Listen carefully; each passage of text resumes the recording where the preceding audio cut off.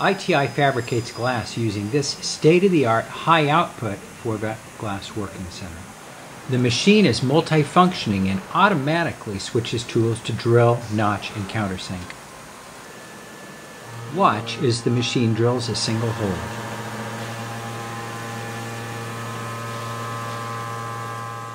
It takes about 37 seconds to complete a 3/4 inch hole in this 1/2 inch glass.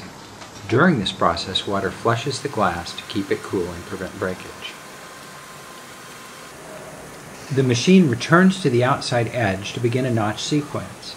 The glass is positioned and the process begins, first drilling from the bottom.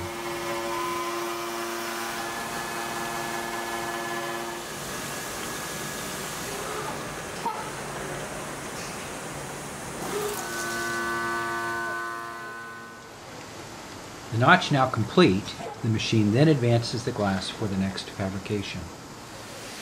Fabricating glass for shower doors, rails, or other enclosures often requires multiple steps.